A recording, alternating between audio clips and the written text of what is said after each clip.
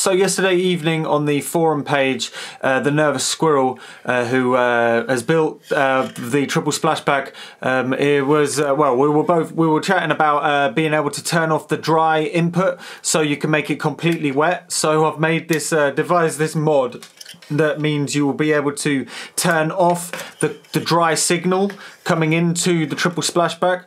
And yeah, it's for use, like he wanted it so he could make the garbage mode, which is where the PT2399 chip gets all unreliable and goes but then being able to completely isolate it from the signal going into it, so there's no signal mixed into the delay going out of it. So this switch basically in essence turns off the input signal from the output signal, and how it's doing that is quite simple. What you need to do, the instructions are over on the website as well. R27, snip the top of the resistor off like this.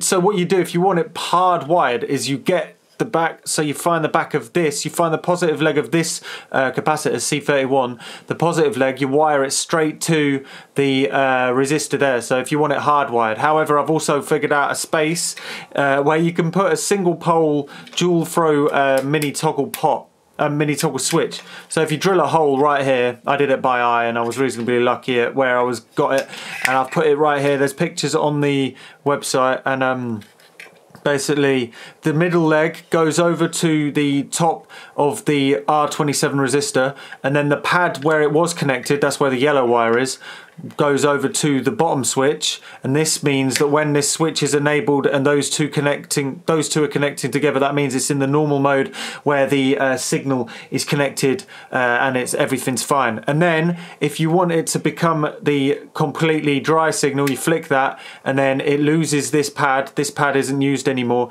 and then it goes and connects straight to the positive leg of C31, and those two are together. There's a slight volume boost with this because it loses a gain stage, but that might be good news for some people. So there we go. That's just a quick and dirty mod if you want to be able to use this and make it completely wet. Anyway, here's some sounds with it, and you'll see like how it still sounds dry, but it's behind the actual knob twists in the time. So it's just a quick, I ended up just ranting. So this is just an unedited mess around on these free modules. Anyway, peace.